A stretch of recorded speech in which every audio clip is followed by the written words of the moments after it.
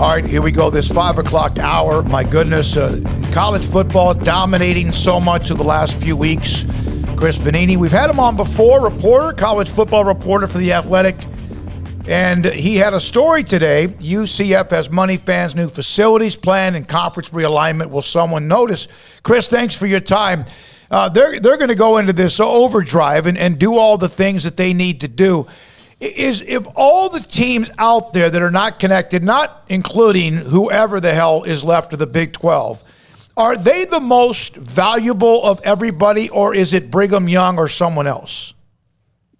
It's probably BYU, but you have to deal with everything else that comes with that place, including not playing games on Sundays, the religious aspects that are unique to there. But this is largely focused on who's joining the Big 12 because it really seems like nobody else is going anywhere. The ACC, Pac-12, and Big 10 aren't going to add anybody most likely. That's part of what this alliance announcement was, that they're not going to raid each other. And you kind of get the benefit of expansion without actually expanding if you're the Pac-12. So it's kind of looking at, all right, the Big 12's left at 8. Who are the candidates to join? BYU's probably at the top of that list from a financial perspective. Then you've got UCF, Cincinnati, and Houston are probably the ones otherwise on that list.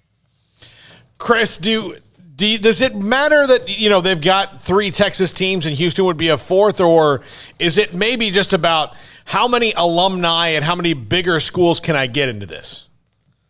Well, I think it's a factor. I mean, if you're Texas Tech, you're probably concerned about Houston coming into the Big 12 and being put on a level playing field because Houston's got all the facilities. It's got the obviously much better proximity to talent. At what point, if you're one of those other Texas schools, do you worry you're just inviting another school that could replace you or just kind of go ahead of you on the pecking order at some point? So that's a concern for sure. But I think that at the end of the day, the flip side is, if Houston brings us the most television money, then Houston might be the best option for the conference. Chris, what were your thoughts on the Alliance and their announcement today? I thought it was largely meaningless for the moment. When this first kind of came out, I was saying this at the time. My colleague Nicole Auerbach was saying it at the time too, which is this wasn't really about scheduling. It's fun to talk about potential schedules and playing each other and stuff like that. But what this is really about is, hey, the SEC just dropped a bomb on us at a time when college sports are about to be completely reshaped here with NCAA changes. Let's, the 3 of us, get on the same page, promise not to poach each other, make sure ESPN and the SEC aren't moving all the pieces, and let's just slow this thing down. And that's largely what we got today. That's what they essentially said they were going to do. There's no contract that they signed because, especially when it comes to scheduling, there's nothing really you can do. They said they're not going to blow up game contracts. So most teams are scheduled out for the next 3 or 4 years. So you wouldn't even have much room anyway unless you change conference schedules. So scheduling stuff's not going to happen for a while. This is really about just announcing, hey, we're going to try to be on the same page here and make sure the SEC doesn't pull a fast one on us again.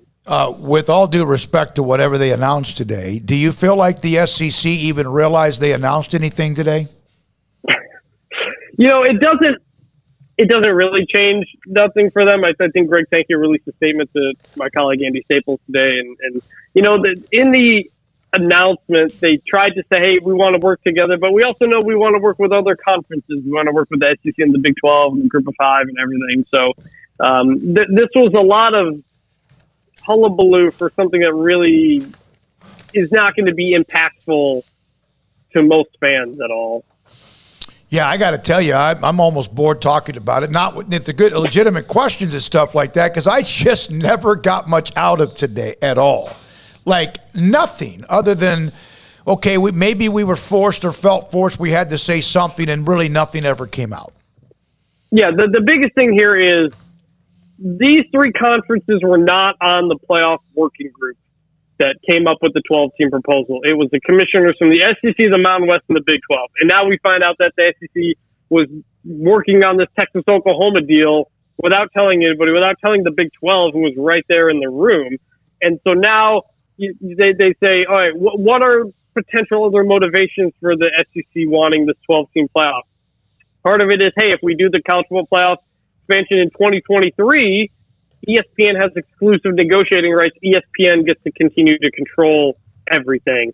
If you wait, push it out to 2026, Fox could get involved, maybe CBS, maybe NBC, maybe you have an NFL situation where two different TV partners split it up. Because the Big Ten and the Pac-12 and the Big 12 have deals with Fox, and they don't want ESPN to essentially become this kind of controlling everything in the sport when there's so much on the line, especially now that they have full control of the SEC. So these leagues just kind of want to slow that all down.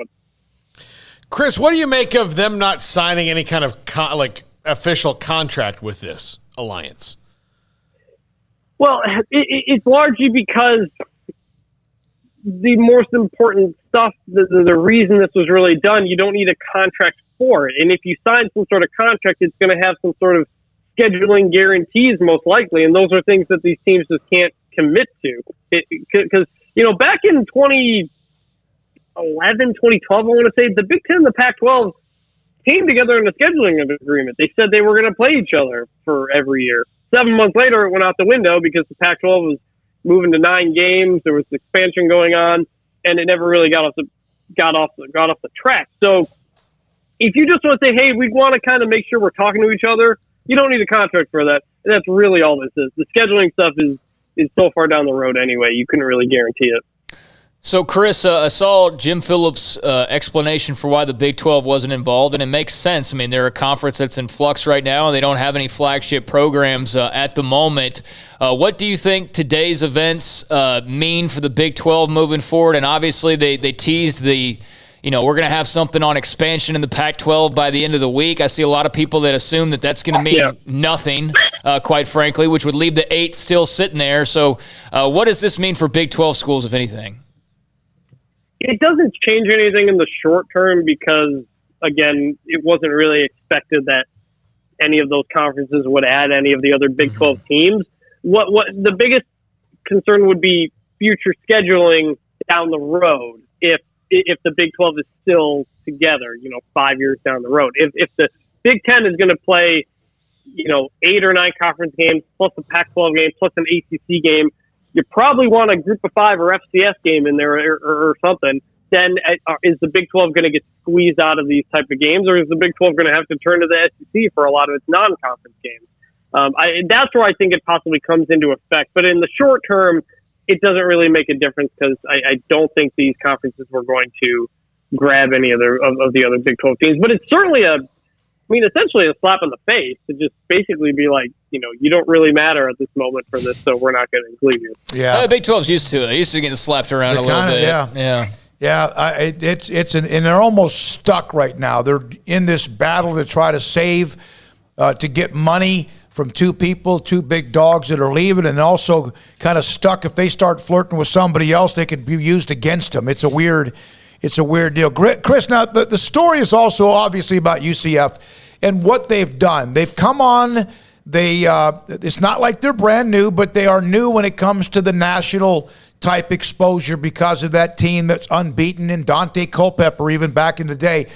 What do they think is the biggest issue they must correct when it comes to who they are and how people look at them as possibly a Power 5 school? It's basically, as with any team that wants to get into the Big 12, it's do you provide TV value for the Big 12? That's going to be the ultimate decision. The Big 12 is going to add who adds to their pie. That's why the conference did not expand in 2016, because ESPN told them, hey, if you add any of these teams, it's going to decrease how much you're getting per school. And so they didn't do it. With Texas and Oklahoma out, Bob Bowlesby said that 24 or 28 million, whatever it is, in TV money is going to be cut in half at least. So you're talking quite a bit less. And at that point, does a UCF bring value in that? And there's reason to think they do. I put together the numbers in the story, and UCF games on ABC, ESPN, ESPN2 are averaging about 1.09 million viewers from 2018 to 2019, taking out last year being all weird. That's essentially the same as the Big 12 without Texas and Oklahoma. So they are comparable in that aspect. They've also got an alumni base of they have an enrollment of 70,000. They have a growing alumni base. They have facilities. They have an athletic budget that's currently $73 million, which is not far behind Kansas State, which is the lowest in the Big 12. So they think that these things will help them in the long term, but they got to convince people right now that they provide value just financially. Thank you, Chris. Appreciate your time. Chris Vanini, theathletic.com, National College Football writer.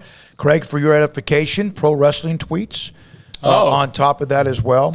We'll have Paul's top 5 here momentarily. You know, I think with the Pac-12 announcement on Friday, we'll find out for sure, obviously, but if the tea leaves being read are to be believed at this point in time, and you know, Chris there as well did a great job of breaking it down. I mean, if you had to place some money right now, are you saying they expand or they don't expand? I say they don't expand. Yeah. Okay. I say they don't expand, but I did hear him say something about who the Big 12 will add, which, you know, I mean. Right, which is what. Yeah, so if they don't expand, then that's what I asked earlier. I was like, they have to. If they don't, or if nobody gets an invite anywhere else, and Pac-12 comes out on Friday and says, "Hey, we're staying as is. We got this new alliance. We don't need to do all this crazy stuff, adding teams, splitting the pie." Okay, well, then the 8 are really truly the 8. Yeah, and they're not going to be anything other than the 8 anytime soon because nobody else is looking either.